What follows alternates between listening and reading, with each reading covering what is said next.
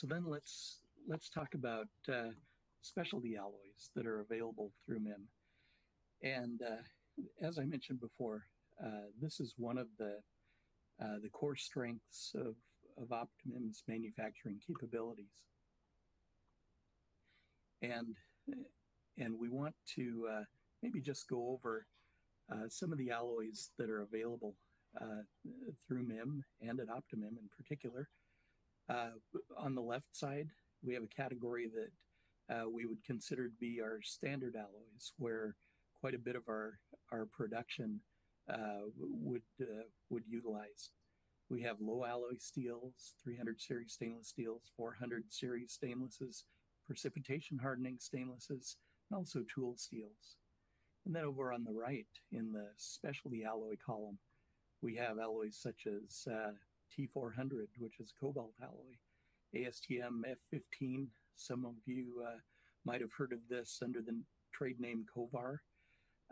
They're soft magnetic alloys, which includes nickel iron and silicon irons, Nitronic 60, copper, and then also we want to mention custom blended alloys. We have a few proprietary alloys that were developed at OptiMIM, and we also have the ability to develop custom alloys for particular applications that might require special properties from a material. So we just encourage you to inquire if you have a specialty application that's in need of special properties that maybe only a custom material can provide. And then I also wanted to mention, just briefly, the metal selector tool that's available on OptiMIM's website. This tool allows you to enter the mechanical properties that you require, and it will list the materials that can provide those properties. And then also you can also search by materials and look at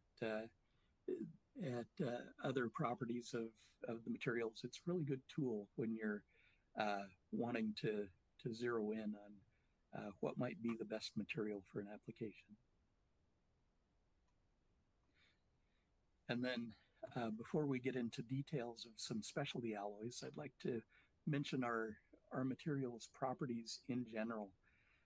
This graphic shows some bar charts of mechanical properties of our 17.4 stainless steel.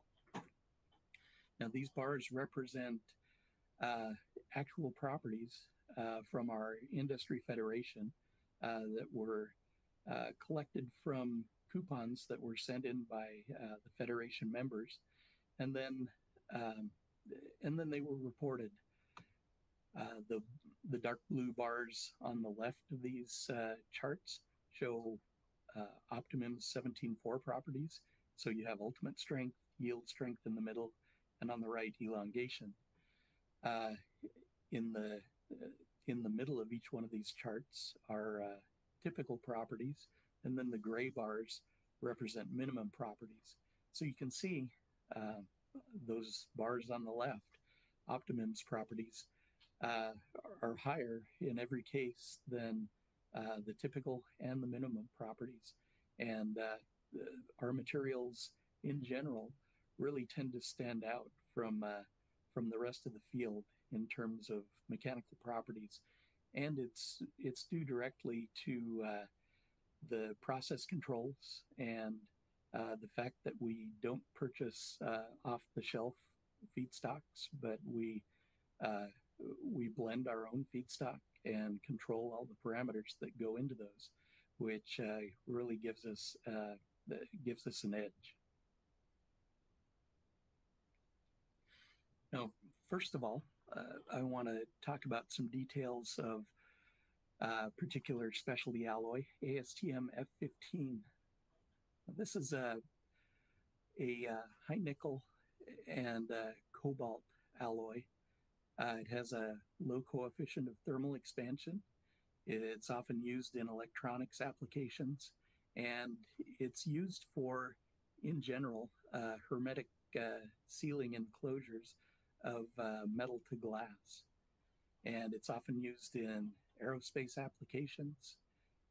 One of the benefits of this alloy, uh, not only does it match the coefficient of thermal expansion of borosilicate glasses and aluminum oxide, but it's good for applications that can see a wide temperature range. Some example uses are small components in radar systems and in satellites. Next, we have copper.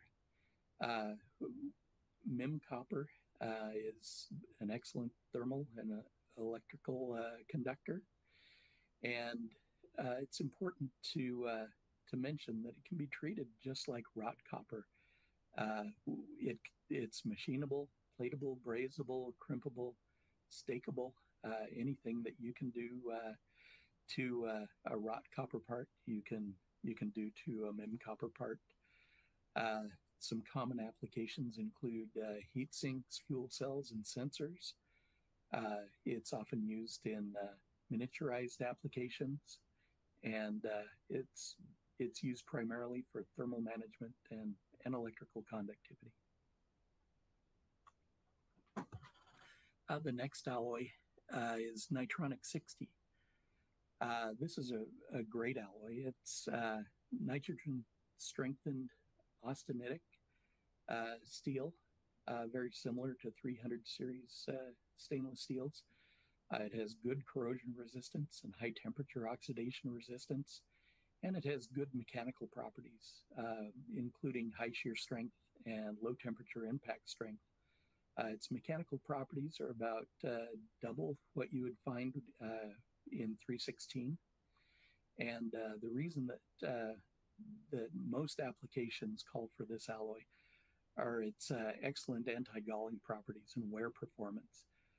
The applications include pump components, chain drives, medical instruments, automotive valves, and if you think of maybe high temperature applications where lubricant is not an option, this alloy can be a really good choice.